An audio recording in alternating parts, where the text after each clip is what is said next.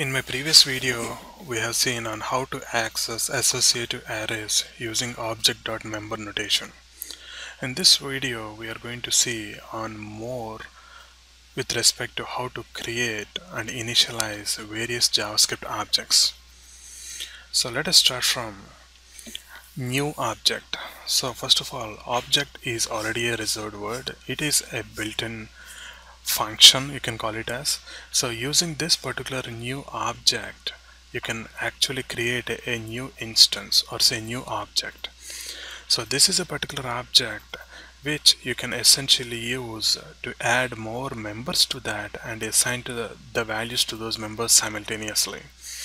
So the moment you say new object, it creates or allocates some memory and assigns that memory to OEMP1. So this is just the object name. And using the same object, you can create members by just assigning values to their respective members. So in this case, I'm actually adding a new property called employee number by assigning a value 1001. So once the statement is executed, a new property called employee number gets added to that object, and at the same time, that particular value will be placed into that particular property. So from now on, whenever I access OEMP.employee number, I am going to get this particular value out of it. Similarly, you can add as many number of properties as possible, and you can assign as different types of values as possible. So this is thing like members can be added later. So which means while creating the object, you will not specify the structure of the object. However, you are going to add all the members later, all the properties, all the methods later after instantiating the object. So this is one way of doing the things. The second way is using the braces. So whenever you see a brace, something of this sort, you can say nothing but you are initializing or creating a new object. And that particular object is the same as what you are going to create here. And you can also call that particular object as object literal. So it is a kind of a literal object. And again, you can have all the members to be added later. So you can use either this particular syntax or this syntax in order to create an object and add all the respective members bit later. The other way is instantiating and assigning all the values at the same time along with creation of properties. So which means in this case, this whole part is one single statement. In one single statement, you are essentially creating a new object along with all the properties and the values in the form of key value pairs. So you are doing both the jobs of instantiation and initialization of the object at the same time in one particular statement. So in one statement, you are creating an instance, you are creating the properties for that instance, you are assigning the values for those properties which will be residing inside the same instance. So you can use either of these three methods while you are working with JavaScript objects. So let me have a quick demonstration on achieving the same. So let me create a new file here. So I call this one as 02 for now. And let us start with some script. And in this case, the first thing is that I would like to create an object called OEMP1 using new object syntax. So you just declared an object called OEMP1 and it has got no members or no properties at the moment, and you would like to add more now. So I can say OEMP dot employee number equal to 1001. So this could be a string or it could be just a number or boolean value or any kind of data type. So similarly, I can say OEMP1.ename equal to any string, and similarly OEMP1.salary equal to 5400, and similarly another one called EMP1.department number equal to 10.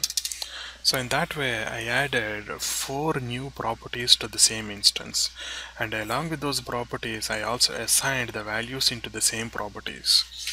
So in order to get the values out of those, the simplest way is just accessing each of those members using the same object.member notation. So in this case I can say I would like to display OEMP number concatenated with a comma, and then I would like to have emp1.employee name to be displayed concatenated with a comma, and next I would like to have oemp.salary plus again another concatenation with a comma and oemp1.department number. So I can have all of these at the same time and say that I would like to have an alert which essentially goes through each of those particular properties, fetches the values and separates them using the comma. So let us see if this is going to work for us.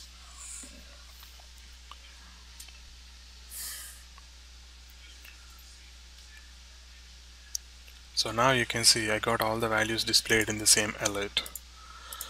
So as I mentioned, we have other ways to do this. So I just wanted to copy the whole thing and paste in here.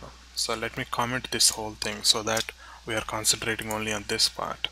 So instead of using new object notation, as I mentioned earlier, you can just use two curly braces, a pair of curly braces. So whenever you use something like this, you call this one as object literal. So it could be called as an object literal, and again all of this is going to work no matter what. So let me save this and execute this. Still you can see I received the same output no matter what. So the initialization, the instantiation could be done using either a new object or using object literal syntax by just providing a pair of curly braces. And let me copy it again and do another one similar to this. So in this case I would like to remove everything and start with an object literal. However, I would like to have all of the properties to be mentioned along with the values using key value notation. So in this case I can say employee number is going to be 1001.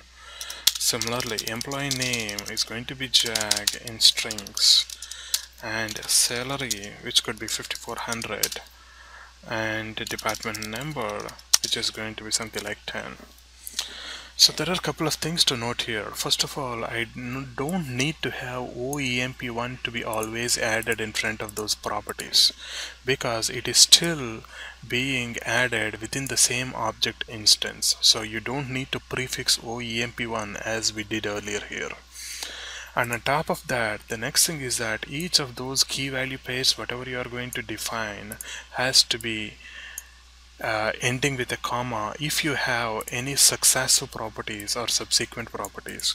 And you can see the last property doesn't have a comma as because we are not adding any more properties. So the more properties you have, the previous property for every successive property should end with a comma, and the last one will not have a comma. And now this should still work no matter what. So let me save this again and execute this. So there we go. And as I mentioned, each and every particular object inside, behind the scenes, it works as if it is in the form of an associative array. So instead of going this way, we can also go in another way in order to fetch the elements. Something like, I can just say alert OEMP3 or OEMP1, and instead of writing employee number, I can also say I would like to get the value available at this location, and that is going to have the location in the form of string. This is nothing but the associative array I covered earlier in my previous videos. So each and every object internally, even though those are called as properties, they can be accessed using string based index, and the object can be treated as an array, and this should still work with no problems. So let me get the others too. So let me copy this and make my life a bit easier. So I'm going to have the next one as employee name, and next one salary, and next one department number. So as this is going to be the last, I don't need any of this stuff. So let me see if this is going to work. And there we go, this one still works. So as I mentioned, either you declare and initialize an associative array, or if you declare any kind of object using literal notation or new object or any of that sort, you still have the flexibility to access each of those properties using object.member notation or associative array with the string based index, and that string is nothing but the property you're going to use. So this is just another way of doing the things. And imagine I would like to actually go through each of the properties no matter what, how many number of properties I have. So imagine I have 100 properties and I would like to parse through each of those properties available inside the object. So we have another way of accomplishing the same. And as I mentioned, this is nothing but an array behind the scenes. And that to associate to array, I can start with a for loop. So in this case, I would like to have the entire result to be placed inside a variable called result, initialized with just an empty string. So now I can say for each property inside OEMP1, so I can start something like this. So P is just your own variable. It could be I or M or whatever. So this will essentially have each of those property names, but not the values. So you are fetching only the names of those properties which are available inside this particular object. So for every iteration, you are going to have a property name to be stored inside the variable P. And now you can easily fetch the value by just specifying OEMP1 of P. So as P is nothing but the name of that particular property, you are literally using this syntax to get the value out of it. And in this case, I would like to get the value, and I would also say which property is this particular value is belonging to. So in this case, I would like to say result equal to P plus dot something like this. So it's not P plus dot, so I can just say equals. So after that, I would also like to have next line, so that it might give a better idea on where it is and how it is really displaying it. And now I just alert result. So let us see how this is working. So let me click this, and now you can see I got all the property names concatenated with equal to and all the respective property values. So how did I achieve that? This is nothing but the property name concatenated with equal to, getting the value outside that particular associative array is by providing the name of that particular string based index as I mentioned here.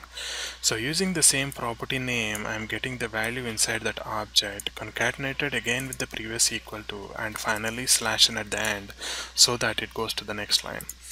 So this is just another way in order to have all of those particular values to be fetched in one instance. And there are more ways. For example, let me comment this guy. And there is one more way we can accomplish. For example, let us consider I'm using object of keys OEMP1. Let us see what this one does. So I just throw this and execute this, and now you can see this is nothing but an array of all the property names. I have all the property names fetched automatically the moment I use object.keys. So object is a built-in object in JavaScript, and it has got a property called keys where it extracts all the properties or keys available in a particular object and returns an array. So this keys is a function which goes through all the properties available in the object and returns an array of all those property names. So this gives us all the property names available in an object in the form of an array. If I have an array, then it is quite easier for me to use a for loop and get all the values out of it. So let us go with another for loop where I will be starting with 0, I less than object.keys, and then I can say emp1 dot length. So which means I'm going through all the elements available inside that particular array, and now I can just get this. So just to make our life easier, let me declare something like variable array equal to this whole thing, so that we can reuse the same array over and over again. So as I mentioned, this returns an array of array of all the property names available inside this object. So array, so I can use the same array right here. So that way my code will be looking much simpler and we can reuse the same instance over and over again. Now let us use whatever I did earlier. So I'm going to use the same thing here, and now I can say I have array of I, so which means nothing but I'm just getting the value of that particular property name. So let us not worry about this whole stuff for now.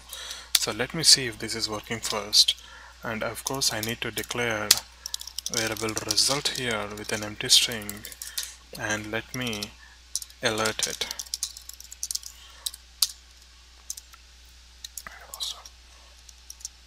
So let me execute this. And now you can see I got all the property names automatically, but just by using a for loop and going through the same property array whatever I have. But the goal is to get the values out of those. So as I mentioned, you can still use this whole thing in the same fashion as I'm using. This gives the property name. Just imagine, this gives the property name, and in order to get the value out of it, I'm going to use the same property name right in here. So let me quickly execute this, and now you can see I got all the property names and the values.